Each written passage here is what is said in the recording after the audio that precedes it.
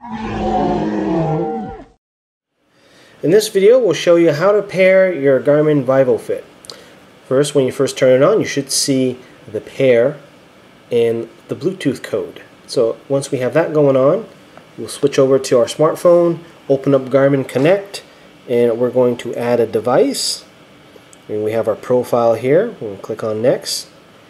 And now we should be ready to pair. We're going to click on Start or tap on Start.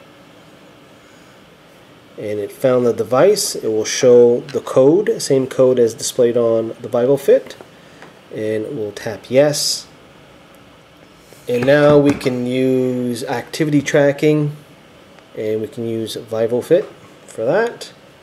And now at this point, if there needs to be any firmware to be downloaded, it will do it at this stage here, and you will see a countdown from 100 to 0 if that is the case, such as this right now.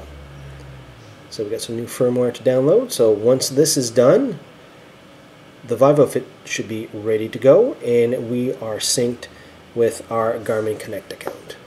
Alright, and we are done. Our pairing is complete. We can tap Done, and we can return to our Garmin Connect. Now that we're done with our setup, anytime we want to transfer our activity from the Vivofit to our Garmin Connect, we can simply press and hold until we see the sync come up, and that will sync with Garmin Connect. You can see right there.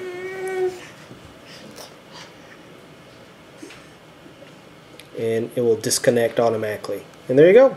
How to pair with your Garmin Vivofit.